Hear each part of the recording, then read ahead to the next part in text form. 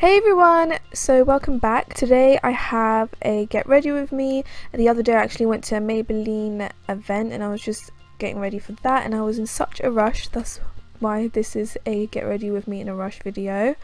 So yeah, I'm just going to show you how to get this look, and the first thing I did was kind of clean up my parting with the Benefit 24-hour brow setter. If you want a clean parting, then definitely try out this technique. I also went in onto shaving my face. I do this when I need to, basically before doing my makeup. Sometimes I do it at night time. I would actually recommend doing it at night time because then you're not putting your makeup on top of it, but either way, like, it works fine for me.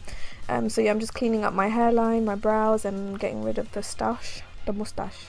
We don't need that, okay? Unless you want to rock it like my mum does, so either way, it's alright.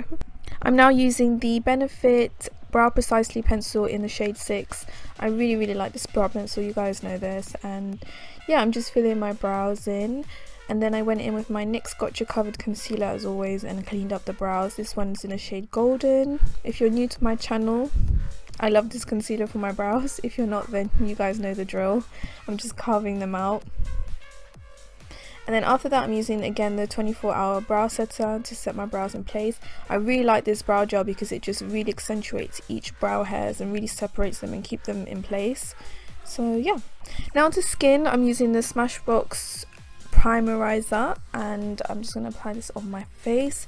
I then also use the Body Shop Skin Defense, which is my SPF 50. I always go out with SPF even if it's nighttime. I don't know, just still wear it, it's okay.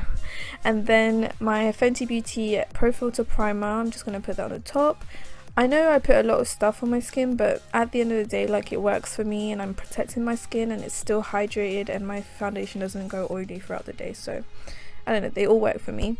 Now I'm using the Fenty Beauty Pro Filter Foundation. I get so many compliments when I wear this foundation, so I definitely recommend you guys checking it out. I really love her foundation. I feel like I need to get like 2 or 3 bottles for my mum and my sister because they keep asking me about it and I'm almost running out of my own, but it's just so good. I don't even need a color corrector with this one, and I don't look super oily or like super shiny with this one. It's just a nice level of, I don't know, dewiness to it because I add dewiness, but it doesn't get oily throughout the day because I do get an oily T-zone sometimes. But anyways, I'm going to stop blabbering. I'm using the Makeup Revolution concealers, the full coverage ones. I'm using the shade C12 on my lids and under my eyes, and I'm also using C10 over C12 under my eyes and on the bridge of my nose and my forehead, and just blending all of that out with my damp beauty blender. But yeah, I actually really love these concealers and they held up so well, they photograph so well, they don't cake, they don't dry out, and I do have a review on it, so I'll link it in the info box, but they're so good. I really like them. Now I'm using the Kat Von D loose setting powder to set that concealer in place, and I'm not putting too much powder, just putting a little bit because sometimes I like to go too much on the powder, you know, I just slap it on, but I don't need that much powder, so I'm being a bit careful. And I also like to set other areas of my face like my smile lines, my chin and my forehead. Now I'm just putting some of my Wonder Kiss lip plumping gloss because my lips were dry as hell. So after that I am going in with the Makeup Revolution concealer in C15, which is more of like a contour shade, contour slash bronzing, and I'm just buffing that out. I also like to use my beauty blender to kind of soften the edges and make it not look as harsh. But I don't know, I've been really into cream contouring lately because it just makes my face look so much more structured because I've got such big cheeks. So it kind of gives it a bit more definition, you know. And I also like to go around like my hairline area just to bronze the perimeter of my face. You can also do your nose, but sometimes I get super lazy and I was in a rush anyway, so I didn't have time to do it. But this is contouring in a rush for you. Here I'm using one of the Nancy brushes from a set that I received, so I'll link that in the info box as well. I love those brushes because they're so like soft and they blend really nicely. I'm just cleaning up the contour with my foundation brush and brushing off all the excess powder with this Real Techniques blush brush. And then I also added some bronzer, which is the NYX matte bronzer in Deep, just to set the cream contour in place.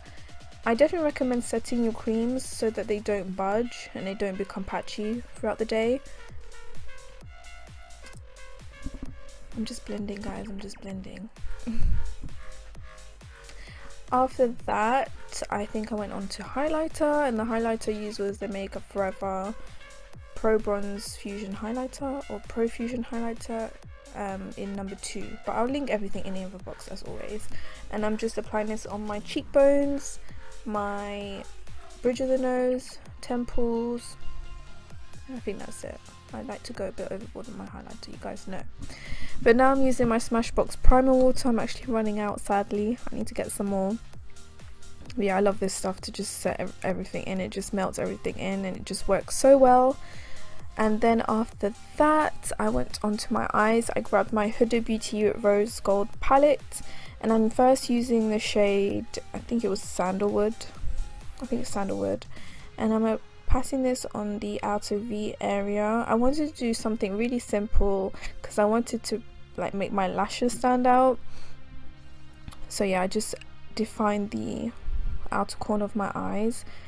I did also go in with the shade Cocoa just to make it a bit more deeper, and only a little bit. I didn't put too much of Cocoa, and also put some on my lower lash line as well. And then here I'm grabbing the shade Bay, and I use that to really add light to my mobile lid area. And these shadows blend so nicely, like you just need the most minimal effort. Oh my god, I don't know how to speak English. But basically they just blend so effortlessly and they look really nice on the lid. And again, I'm putting some more Cocoa, as you can see here, on my lower lash line. I really wanted to look like it's a effortless smoky eye kind of look. Funny enough, I was actually filming part of this video while there was this guy in our kitchen repairing our hob over the cooker, and he was just like, what the hell's going on in here? But it was just so random and funny, but I had to act normal. So now I'm using some of my Clinique high impact eyeliner in Black and Black, and I'm just applying this on my lower and upper waterline. I feel like applying a black eyeliner to your waterline makes such a difference. It just defines your eyes so much more. But yeah, I'm just doing that on both eyes. Wow, why am I taking so long? Oh my god, I was such in a rush that I was making so many mistakes. I was getting so annoyed. So then when I was done with that, I did go in and curl my lashes. I think this one's from Avon or number 7, I don't remember. But any eyelash curler will do. Apparently the Shiseido ones are really good. I need to try that one. The Bobbi Brown one is really good too. Now I'm using the Maybelline Lash Sensational Mascara, my favourite mascara.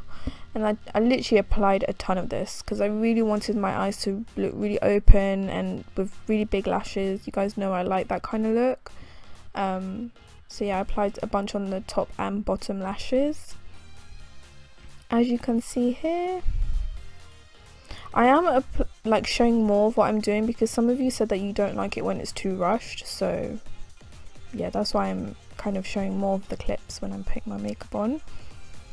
Maybe this is a bit too much. I need to find that balance because I don't know what to say. So now onto my lips. I'm just wiping off the excess gloss. Can you see how it just plumps your lips? And I use my MAC lip pencil in Cork. I literally haven't been using this lip pencil in such a while because it wasn't sharpened and I didn't have a sharpener and I couldn't be bothered to buy one or find one. So I just left it on my desk and never used it for a while. But yeah, I just applied this on the perimeter of my lips and kind of filled the edges in. And I'm going in with my Huda Beauty Liquid Matte in Girlfriend, and I applied this all over my lips. It's just a good nude and it makes your lips, this combo makes your lips look really, really plump. I really like this combo. Lip combo, I mean. But yeah, I think that's it, guys. Did I do anything else? I don't think I did. I think that's the end of this tutorial. Oh, I put some more mascara on. As always, like I said, I did put a lot of mascara on. But anyways, that's the end of this look. I really hope you guys enjoyed this video, and make sure to give it a big thumbs up if you want more get ready with me's. And yeah, thank you so much for watching. I love you guys, and I'll see you next time. Bye.